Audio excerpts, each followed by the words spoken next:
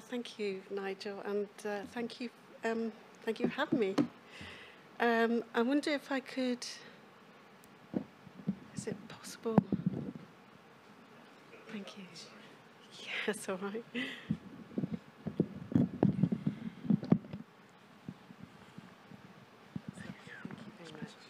Thank you.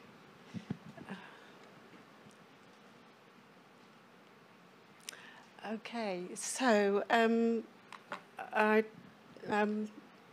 draw inspiration from the cities that I've kind of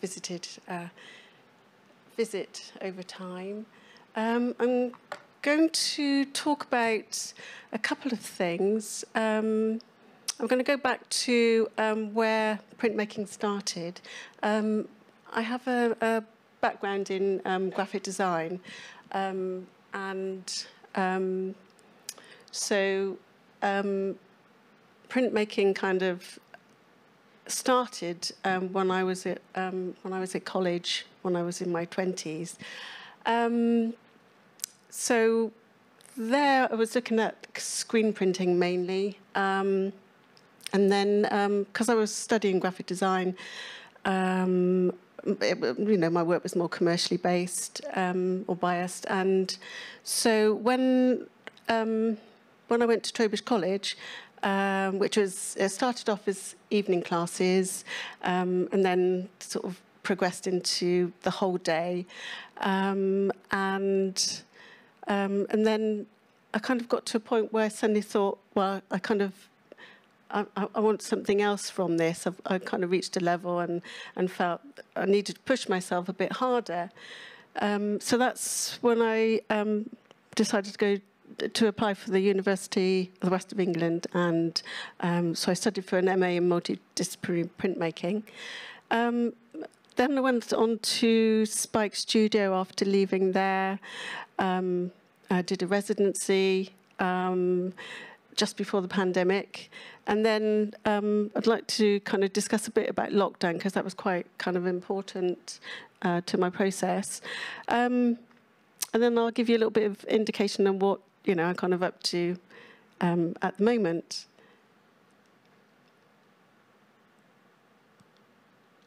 That was supposed to go off as I was talking. So you had something to look at, but so yeah, forgive me, I'm a bit nervous. So for me, it's the reveal in printmaking that kind of really excites me. I get the inspiration from the natural or the urban environment, but it's when you actually pull back the paper to see what happens, because like everyone else has been discussing before me, that you don't always know what you're going to get, and it's those moments of things that don't quite go according to plan. Suddenly you get quite excited and go on to something else. So Trowbridge College was where I first started doing monoprinting. So I had a rest from screen printing, went on to monoprinting, and so this one, because the time I get to go and see cities, I kind of record lots of photographs on my iPhone, so I can take them back to my studio, and then I can sort of print them out. I print them out like Polaroids, and then I've got lots of images in front of me, and then that starts giving me ideas. So graffiti plays a part in my work, and the day-to-day marks that that you find, like a scrape from a train or a lorry, and yeah. So also went to New York to visit a friend's exhibition in New York, and it was just a weekend trip. This was a few years ago now, and I was inspired by the busyness of the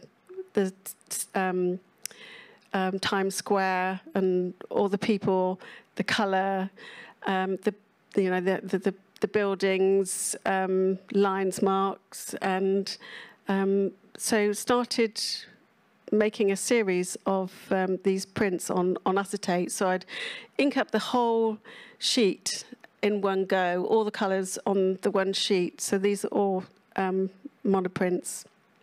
Quite simple compared to some of the work that I go on to in a minute. Couple more pieces. Again, traffic lights come into play, people crossing busy roads. I was really taken by the yellow taxis. They kind of stood out to me. And then Bath, I was born and brought up in Bath, and so naturally, every time I go to Bath, it kind of lifts my spirits, and I love the Georgian buildings, the architecture, and it's always busy with people, cars. This is Laura Place, near the Victoria Gallery. And then Milsom Street, hubbub of people just hanging around outside one of the shops, and the corridor.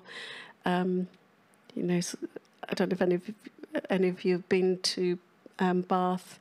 One of the kind of Edwardian shopping centres, which is still around. This is looking up towards George Street at the top of Milsom Street. Again, lots of people, traffic, the hubbub of daily life going on. Always something to look at, something a street play, sort of singing songs, and so it's always very, very vibrant. Now moving on to the University of West of England, did a multidisciplinary MA in disciplinary printmaking. I felt like I needed to push my boundaries and my practice a bit further, learn new techniques and take my practice to the next level.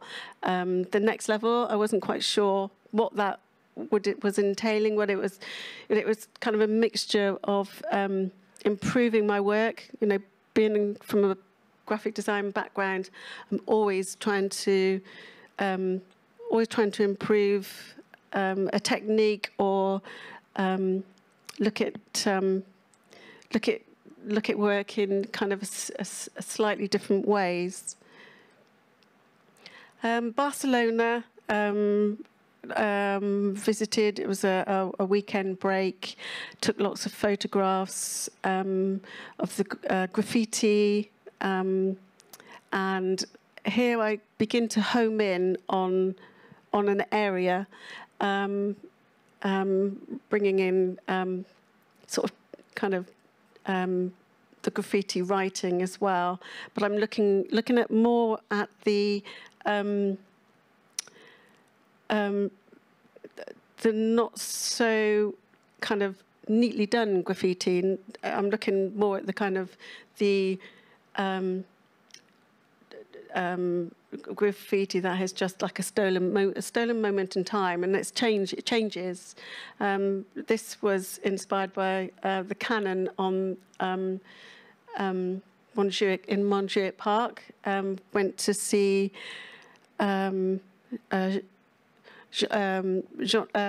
Jean Moreau's exhibition, and so it was a bit of an influence coming from there. Barcelona, I stayed in the Bohemian Quarter, and so the walls were kind of a great inspiration. There were crumbling walls, peeling paint. So the walls have been there for, kind of decades of change and being battered. Also started looking at walls, and not only the walls, but at the floors as well. So there's very decorative pavements. So I drew inspirations, the hexagonal and the leaf, very ornate sort of pavements, and this is where sort of regeneration. So it's mixing the old with the new. These three pieces also are of Barcelona. They were pieces in the final show. UE has a publication centre, and you can go in and you can do carpentry. You can do things with metal. So I started to. I took some screen prints, and because I wanted to emulate the marks that I found in the city, I started sort of eroding the paper, the substrate that I was working on, and printing over the top, and also using other printmaking techniques as well. So the one on the left, Relevance, that I went into fabrication and started hand cutting some shapes, which I kind of found kind of from, going around in the city. The middle one was majority of build-up of screen prints, and then using spray paint, but also using negative shapes as well, and scratching into the surface and erasing with sandpaper, and then working on the top. So palimpsest is quite relevant in some of my work. I tend to go from quite simple, so that the scene, just working on the one sheet, one acetate sheet plate, to building up lots and lots of layers. Erosion. In fabrication, I cut out some pieces of copper because I wanted to. Some of the marks on the walls in Barcelona, like stains and erosion, had some really lovely kind of shapes. So I cut those out in fabrication and then would etch into them. So those were a mixture of oil-based for the etching, and then water-based for the screen printing, and then again bringing in the pavements. These were in the Flourish 10th Award at the West Yorkshire Print Workshop, which toured to UCLan and Spike in a Spike Print Studio, and won the prize for recent student graduate. So that was kind of a confidence booster. And the erosion on the right has been in the Woolwich Contemporary Print Fair, and the three were exhibited at the Irving Contemporary Exhibition in Oxford. Here's a few more in the series. What I tend to do is I tend to work on lots of pieces at the same time. So I think it was about 9 pieces. They were all the same size, and they were eventually I mounted them onto MDF, and then as part of the MA show, they were displayed on the wall without any frames, and they were kind of coming out from the wall. And I've also used Dremel drill, as well as etching and screen printing.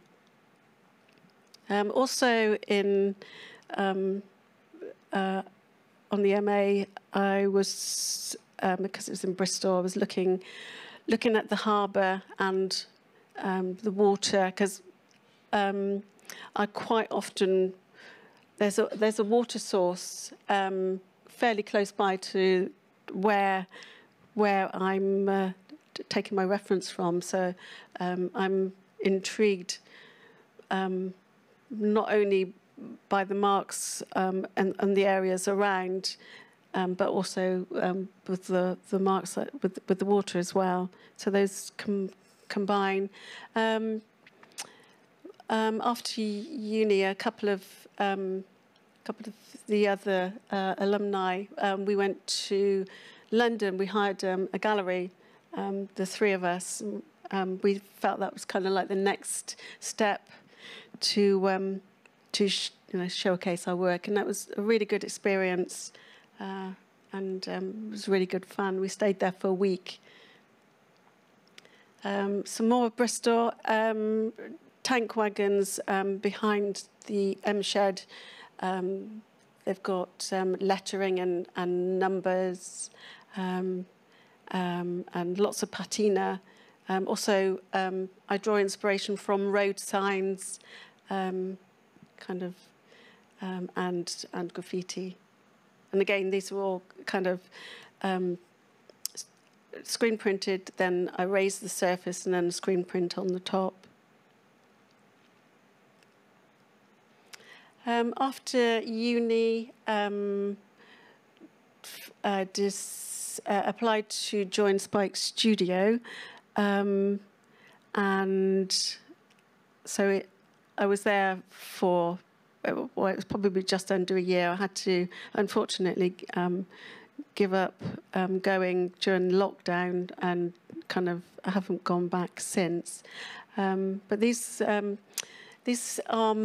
monoprint sketches, and I tend to use monoprint as sometimes as a form of sketching. It kind of helps me kind of start the process, so kind of ease into something sort of quite gently, and then it will give me ideas of where I want to take the project. So these were inspired by the graffiti behind Spike Print Studio and Bristol Docks as well. But graffiti is forever changing, so the graffiti that is not there anymore. So the next step was to, again, I'm pushing myself out of my comfort zone. I applied to do a residency in Cahoots in Petaluma, California. This was just before lockdown. So I went with no preconceived idea or plan of what I was going to do, other than I wanted to find inspiration along the journey, further develop my practice, pushing my artistic boundaries as well as my personal boundaries. I'm quite a shy person, and I felt that I needed to throw myself into something a little bit scary for me. Lots of people find it quite easy, but so I was determined that I was going to hire a car, drive on the wrong side of the road, and all those kind of things as well, and then hoping to develop new skills and techniques, particularly in etching. So this is in Cahoots up on the left-hand side, and it's run by Macy Chadwick, who's next to me, second from the left. And so the other two residents were Ashley May and Lucy Childs. Lucy, she stayed in her cottage all the time she was there, because she wanted to kind of isolate herself and kind of get involved with her embroidery. She makes artist books, really beautiful artist books. Ashley May, kind of in the middle, she was in the letterpress studio the whole of the time, so that left the tack-up press and the etching studio completely for my use, and I was really pleased. So I was there for 5 days.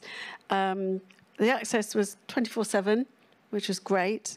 So I only went back to the hen house, which is where I was staying, which is just across from the studio. And yeah, Petaluma, famous for its chickens. So all the little accommodations were named after hens. and it was known as the egg basket of the world. This is Roger the cat.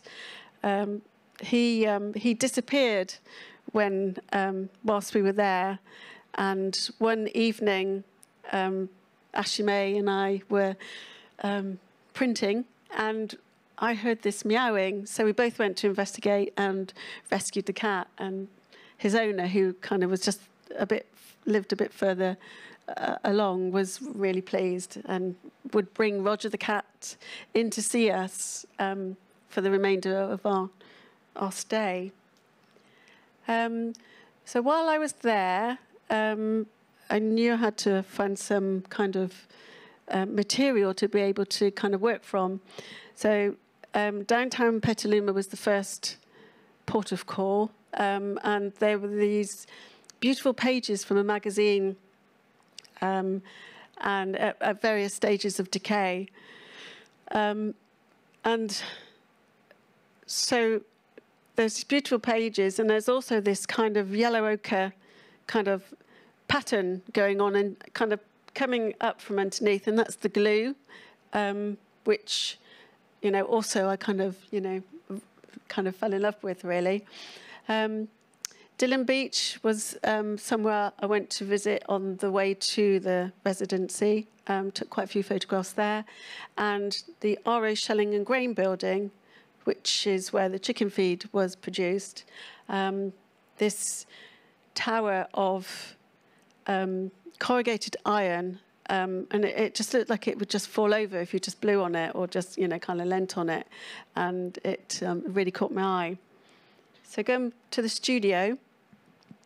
So in Cahoots, the studio was not as well equipped as some studios. There was no aquatint box.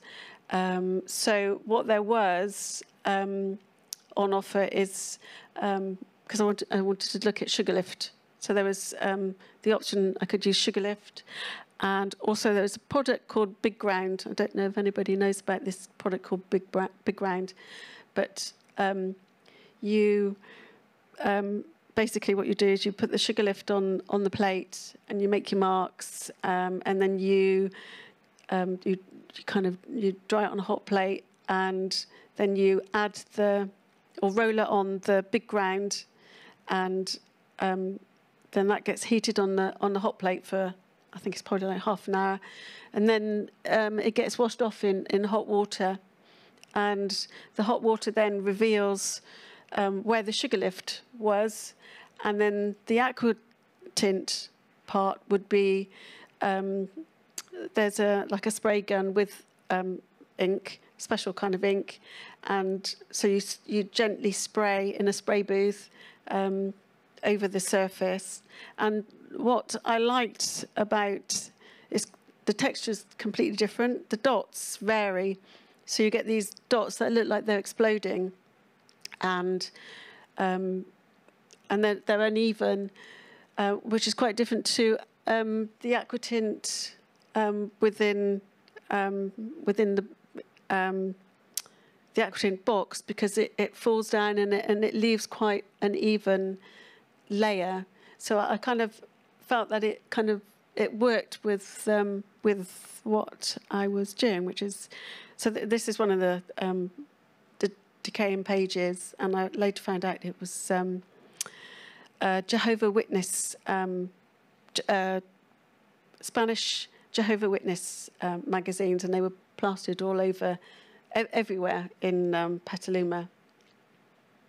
So these 3 pieces were a result of kind of my response to what I discovered. Downtown 4 is that's an etching with on copper, and then the second layer is dry point etching, so that's 2 layers. Luminous 2, this one is this is a 2-plate, so the yellow ochre is an acetate with carborundum, and then the first bottom plate is copper etching, and it's inked up à la poupée, which means small puppet. So the ink is put on the one plate and then rubbed off very carefully so you don't bleed into any of the other areas.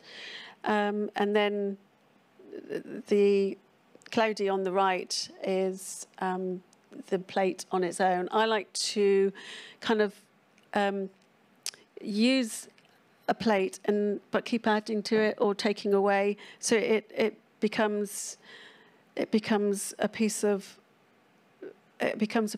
all on it in its own right. This is Luminous 1, which is a 4-colour plate. So there's black is added at the bottom. You can see. So I did 2 etching plates when I was there, and 2 dry point acetate plates. So Downtown 3 was the second plate, and so it's an etching inspired by a window that I walked past, which had like this real kind of decaying fabric, and it was very dirty, but looked, kind of quite beautiful in its own right. So you can see at the top there where it's really, really grainy. You can get quite big grainy shapes, and then some smaller ones, quite uneven. So this is the etching plate, and then there's the dry point, and then there's the carborundum, which is the third, and then the fourth is where I've gone over the top like a monoprint, and then kind of zooming ahead, coming back to England. I've completely changed the plate, as you can see, and that's at that point that's when I stopped going to Spike. So I kind of would like to go back at some point. Oh yeah, no, I did 3 etching plates. So this is a smaller one. The dairy factory, which was opposite the RO Shelling and Grain, and so with these, I did various stages of sugar lift, and so this is they're kind of they're monotype etching plates. So there's a couple more, and I was looking at marks that I found, and also kind of found items. So the dairy factory there has changed, so going through different stages, rather than kind of, not using kind of the early stages of printing. I tend to go back and kind of turn them into something else. So there was an exhibition at the end.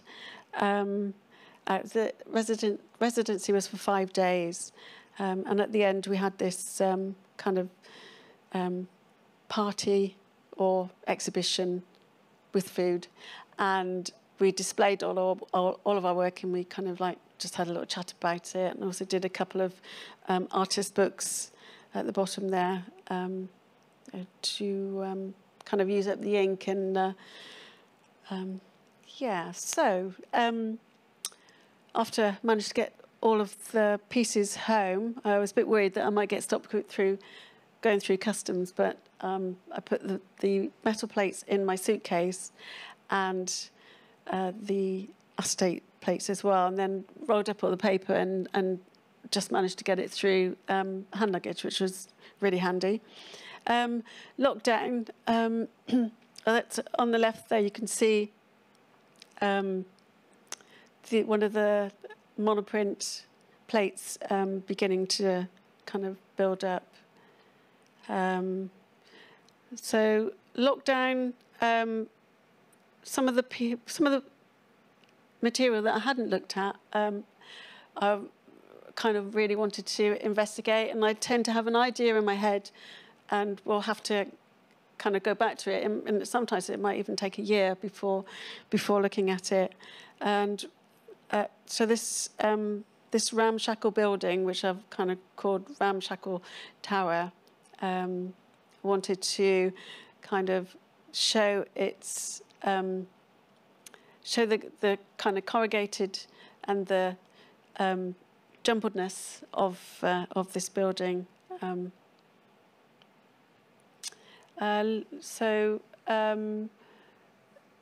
These are I tend to look at a scene as a whole, but I also zoom into an area, but then I also zoom into a surface as well. So I look at, I'm constantly going backwards and forwards, and sometimes my work is, of course I haven't mentioned about going abstract, because of my graphic design background, which is very tight and neat and precise. I have, since I've stopped doing that, I've been trying to, sort of go more and more abstract, and that's kind of one of the reasons I went to uni, was to go down more of an abstract route.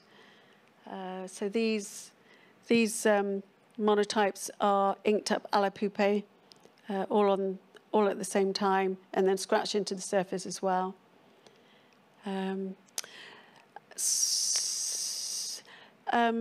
So okay, I'll just go back here.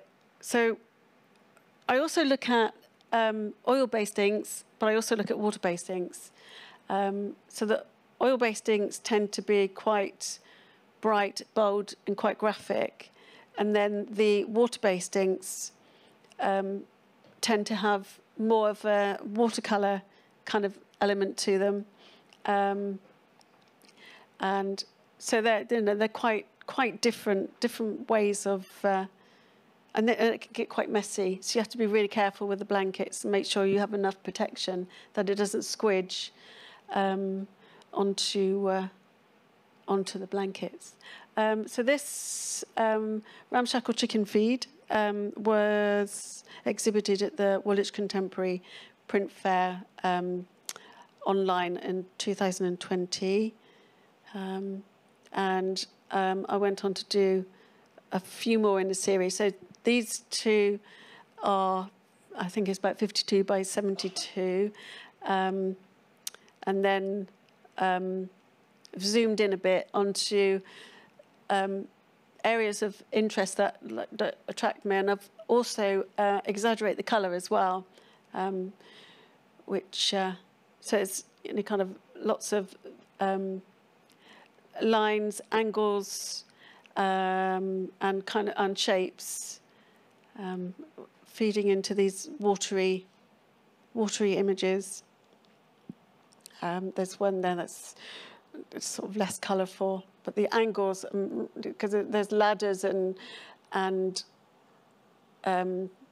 where it's like a patchwork of corrugated iron being built up. So I wanted to kind of give that kind of feeling in the work. Also going slightly more abstract and introducing some of nature as well, some of foliage, with some really lovely colours when I was over there. Some of the trees.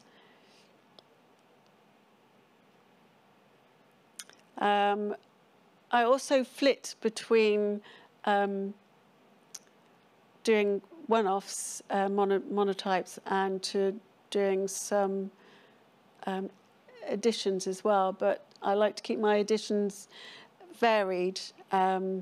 So these are a mixture of oil-based inks and water-based inks. So the à la poupée, the pink and the lime green are the oil-based inks. The black is carborundum. So they're dry point etchings, building up on the surface, and then using the water-based ink to get this patchwork feeling of the, the corrugated going in all different directions. And this Patchwork Heights was selected for the Society of Women Artists exhibition online in 2021. It's quite nice to, there's lots of rejections, but every now and again it's really nice to get something in something. Okay, so pre-lockdown, I'm going to take you back, because I tend to go backwards and forwards. I'll revisit things, because I think something's not quite finished. My daughter here on the left, she was doing her a degree in fine art in Nottingham. She rang me up and said, "Mum, can I come home this weekend? Can we go to Bristol? I want to find some, sort of graffiti and just take some pictures and find some rusty metal." So I said, "Yeah, come on home. We'll go over to Bristol." And that's what we did. So this is graffiti behind Spike Island in Bristol, and Bristol docks, which feature in quite a lot of my work. And then the photographs, because I don't spend much time in areas, and I forgot to mention before, well, I think I did mention that I use monotype as, or monoprints as form of sketching to get to, kind of where I want to go, or to test out some ideas. So I take lots of photographs, so I can look at them when I get back to the studio. And the photographs on the right are of the graffiti that I really wanted to take a bit further. And this image was also kind of in my mind, fragments 2, which was based around the Bristol docks, and there was a helter-skelter, and so that's what the funny shapes are. It's kind of an abstract kind of take on the helter-skelter, which was temporarily at the docks. And this piece was in the Masters Screen and Stone exhibition in 2018. Right, so the graffiti, so this is in lockdown. We weren't allowed to go out other than for dog walks or for short walks with family. And we were getting shopping online, so it was summer, it was really hot. And so, we were eating ice cream, and the graffiti reminded me of ice cream with all this spray paint dribbling down the walls. And so this started doing a series on graffiti ice cream. So I was taking inspiration from the docks, from clouds, and also I wanted to bring in some made-up names of kind of ice cream and desserts, because they were kind of quite cheery, and we were having some gloomy times and just wanted something a little bit more cheery. These 5 were entered into the Tebs Contemporary Gallery, which is another online group exhibition, 2021, which was nice to, although, we couldn't get to galleries, it was nice still to be able to enter things. Going back to the residency, after the residency, went to San Francisco for a couple of nights, and went to Alcatraz, and was, kind of impressed with some of the structures, and so I decided to do a series of monoprints exploring Alcatraz and bringing in sort of the drama, atmosphere, and and the kind of decay, because it's, you know, a lot of the buildings are under decay, and so that's the warden's house, which is just a shell, and water tower with the quartermaster's house down on the right-hand side, and the water tower. So these four are trying to create kind of atmosphere and like a mood, and then I thought it would be quite nice to use the ghost prints, which because there was still quite a lot of ink left on the surface, so produced a very different series of this, you know, kind of like the same angle, which gives a much more kind of ghostly, what, you know, sort of what might have been feel. And just see how I'm doing for time. Okay. So I thought I'd give you a little insight of what I'm looking at the moment. So kind of going, because of the sets that I did during lockdown, I'm now looking at Alcatraz again, because I think there's just so much more to give. And this time, looking at the decay, peeling paint. The prison cells were quite tiny, like 6 foot by about 4 or 5 feet. They weren't very big at all, and all they had in them was a toilet and a sink and a bed.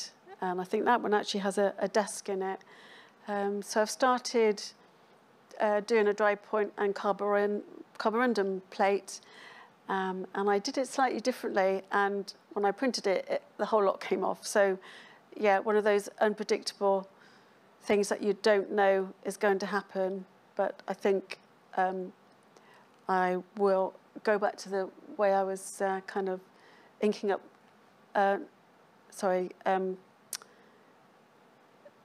protecting the plate with shellac, rather than it was like an acrylic medium, which wasn't really working at all. Natural landscape is also a big part of what I do. I look at erosion, which kind of goes with decay, but and water sources, so Barcelona with the beach, so the city and the beach, so linking in natural landscape. Dillon Beach, went there when I was gathering information and took quite a few photos.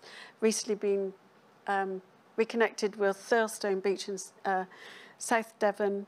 So I'm kind of building up a conversation between the two countries. And this piece is Armour Cove.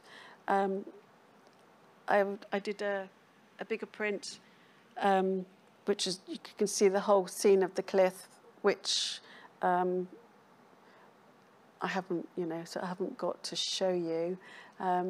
Solitude. So this one is a mixture of intaglio and relief. I'm looking at building up so building up on the paper different layers, which gives kind of depth and maybe kind of, I'm trying to show that what might have been. So it's taken from reality, but it's also not completely, so it's abstract as well. And this one won a prize in the Bath Society of Artists 116th Annual Open Exhibition 2021, which was very exciting. Don't win prizes very often, so that was nice confidence booster, I think. sometimes you kind of go on and you think, oh, you know, producing, why am I doing this? You know, it's quite nice to have some confirmation sometimes that you're kind of looking at you're going in the right direction. So I thought I'd tell you about some of the plates I've been using in lockdown, because I couldn't get to Spike Studio and do etching. On the left is dry point etching with carborundum on the top. I'm sure most of you are familiar with that kind of process. And then working on card, colograph, carborundum, and also scratching into the surface as well. So it's kind of like a combination of techniques there. I'm working a lot on the natural landscape at the moment. I thought I'd show you what I'm doing. So the one on the left is an etching, but I'm layering over the top with monoprinted sheen clay and collage, which I'm finding quite addictive at the moment, and also Solitude series. Solitude, I've found both my daughters moved out. I think it was the second lockdown. They found a house to live together, which was really lovely for them, and but I kind of now feel like I'm on my own quite a lot, although, you know, I still see them a lot, and, you know, which is really nice. But there are times where I'll spend, you know, kind of like quite a long time on my own. So that is kind of connecting also to Alcatraz, where, you know, like solitary confinement and the prisoners being confined to their cells. So it's all kind of linking in some way. Bringing the not really urban, it's more, I guess, historical kind of buildings, but it's still decay, and combining them with the kind of like the water and the rock that Alcatraz is on. This is there's a rock in Thurlestone, which is I'm a bit obsessed with at the moment. So I'm doing some monotypes, which are quite abstract, with monoprinted sheen clay and collage. Coming towards the end now, current exhibition, Type Orb. I don't know if any of you have been, or, you know, the exhibition is still on until the 26th of February. So Attrition 1 is hanging there now. Dry point carborundum and collage. The coloured pieces are when I've reconnected with the South Devon beaches. There's a lot of plastic and being washed up on the shore. So this is my way of kind of saying, you know, let's be careful. Let's take care of our beaches. So I'm in the early stages. I'm not quite sure where I'm going with it, but that is, you know, kind of developing at the moment. Yeah, that's kind of it. So, you know, if anybody wants to see any more of my work, there's my website. Get in touch, have a chat. It'd be lovely. On Instagram or email. It'd be really nice to, you know, find out what you're doing, which should be lovely. So I hope you've got something from that. Thank you. Sorry, I think I'll just ask these questions. So once again, any questions? Thank you.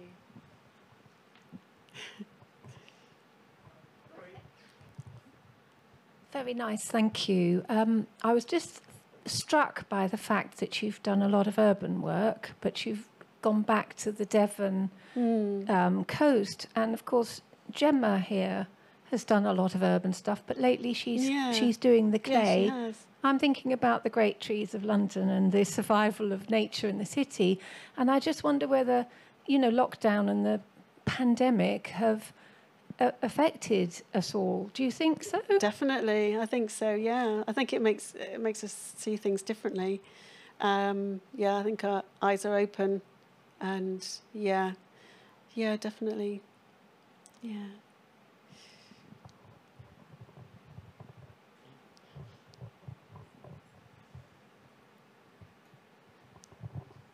Any more questions?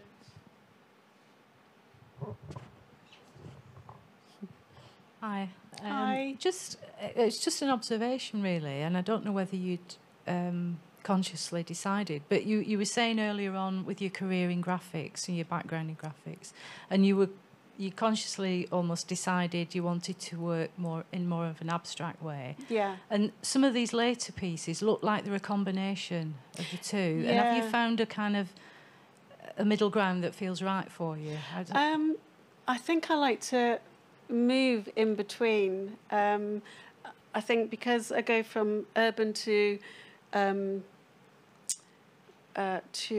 natural landscape, I also go from a scene to a close-up, and then to even closer. I think I like to look at things in different ways and not miss out on something. Yeah. So yeah, I think there's a lot of things to give, really.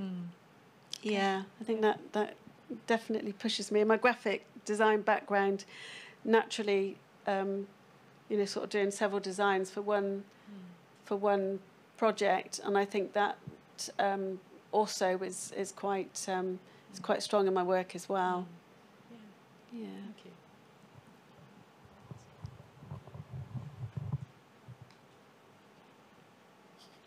Are we done? Thank you.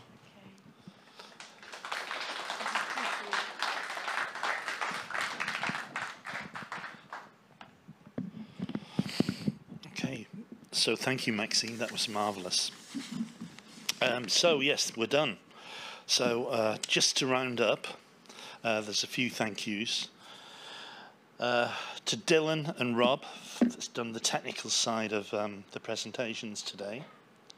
To Shropshire Live Streaming, Richard and Martin, who's done the live stream for us, which has gone out, and I had one come up back as a text, and it just said "wow," which is great.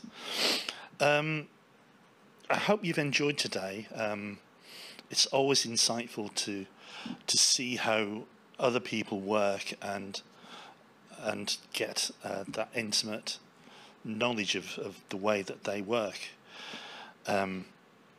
So I'd like to say a really big thank you to the four speakers today, not just for the presentation today, but for the hard work that goes into the preparation to put these together. It's very, very good. It's remarkable. So thank you very much.